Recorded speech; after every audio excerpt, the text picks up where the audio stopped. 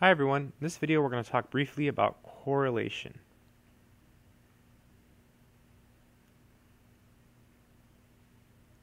So there is a number that we'll be computing with the software. It's called R, which stands for the linear correlation coefficient. And this is a number that's always between -1 and 1. The software will compute this for us, but let me explain what it is so you have a deeper understanding. So let's say we have the y-axis, and let's say we have the x-axis. So x and y. And then let's say you have a bunch of dots, x-y pairs. So recall, this is called a scatter plot. So if you have a bunch of x-y pairs, it's called a scatter plot. Lots of pretty little dots. And then we could draw a line that comes as close as possible to as many of these points as possible. This line, in this case, has a positive slope.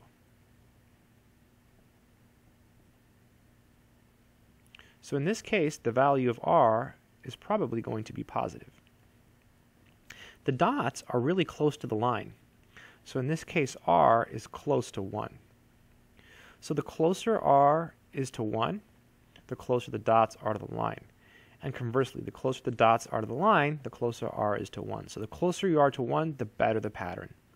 In this case, we have a straight line pattern, and so we say we have positive linear correlation. Let's look at another example. So say we have the y-axis, and then here we have the x-axis. And again, we have some dots, so little yellow dots.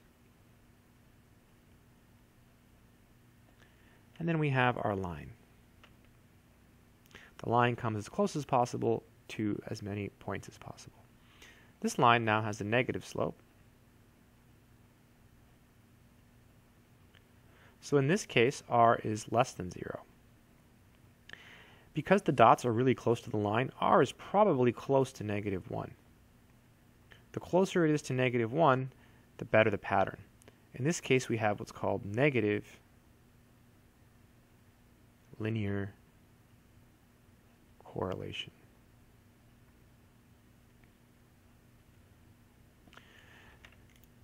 Sometimes the number of dots also matters. Let's look at this example. Say we have the y-axis and the x-axis. There's x, there's y. Forgot to label this one. And then here's x, and here's y. Okay? Let's look at a dot, a dot, a dot, and then dot, dot, dot, dot, dot, dot, dot, dot, dot, dot, dot, dot, dot. So in both cases, it seems we have a straight line pattern. So in both cases, we have positive linear correlation. The question is, in which case do we have better positive linear correlation? In which case is the correlation definitely stronger? Well, that would be in this case here. And the reason is we have more dots. So not only does the proximity of the dots to the line matter, but the number of dots also matters. So in order to quantify that mathematically, we use something called a critical value. So there are a few steps that you have to follow in order to determine whether or not you have a strong straight line pattern. So let me give you those steps. So steps to determine. And when we say we have a straight line pattern, we say R is significant. It's the same thing. So steps to determine if R is significant. So if someone says, hey, R is significant, that means that there is a straight line pattern. So the first thing you have to do is compute R. So step 1, compute R. We're going to use software to compute R. Okay, it's pretty easy. It's actually really, really simple. So we plug everything into StatCrunch, hit a button, and it gives us R. Really, really easy. Step 2, we have to look at what's called a critical value. So we have to find the critical value. So in the homework, I'll show you how to do this. I'll show you how to find the critical value. There's a table. It's really, really easy. You just click the table and you can find it in there. If R is bigger than the critical value. Now, sometimes R is negative, so we have to make sure it's positive, so we have to put absolute values around it.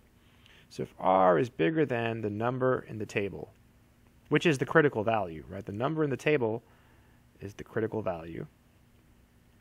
So if R is bigger than the critical value, then yes. Yes, R is significant. You have a straight line pattern, right? Otherwise, no. So otherwise, no. Let's do a simple example so you see how it works. Let's say someone tells you that R is 0.817 and that the critical value is 0.245.